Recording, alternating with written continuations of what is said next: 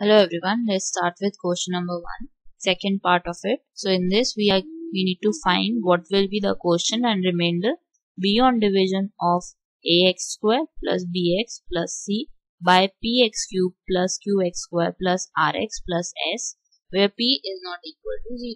So in this case what we are given with is px, that is dividend ax square plus bx plus c, and we are given with divisor, that is gx equal px cube plus qx square plus rx plus s.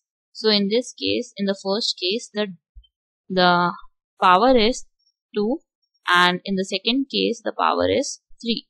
The highest degree is 3 in this case. So what we can conclude from here is that degree of px is lesser than degree of gx.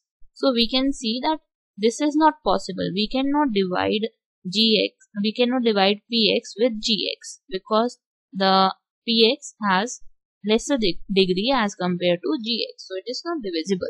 So what we will get from this is that quotient will be 0 and remainder will be equal to gx. Because it is not divisible, so remainder will be equal to gx. So that's your answer for question number 1. Thank you for watching this video. Please share, like and subscribe.